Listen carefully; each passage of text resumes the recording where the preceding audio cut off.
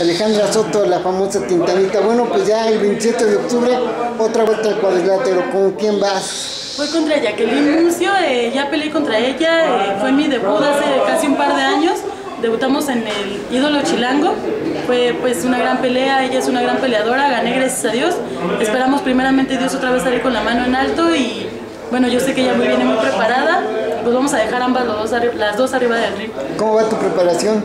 Va muy bien, la verdad es que mi entrenador California nos está entrenando muy bien. Lamentablemente no me va a subir en esta ocasión, pues tienen otro compromiso en Aguascalientes, pero pues la preparación ahí está.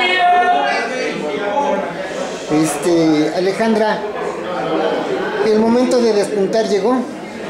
Pues sí, la verdad pues hemos tenido una gran preparación y pues... ¿Lista para ganar? Lista, sí. ¿Cuándo cierras entrenamientos? Pues al parecer una semana antes de la pelea, yo creo que por el 21 de octubre. ¿Dónde estás entrenando? Estoy entrenando en Ecatepec, ahí cerca de Plaza Las Américas. No sé si el cierre vaya a ser ahí en el Sport City de Plaza Las Américas. Me gustaría que me acompañaran, yo lo voy a subir en mis redes sociales. ¿Me mandas información? Sí. Alejandra, pues muy amable, muchas gracias por tus palabras para Boxeo Knockout Informa y ahí estamos contigo. No, muchas gracias a Knockout porque siempre he estado al pendiente, en verdad, gracias. Gracias.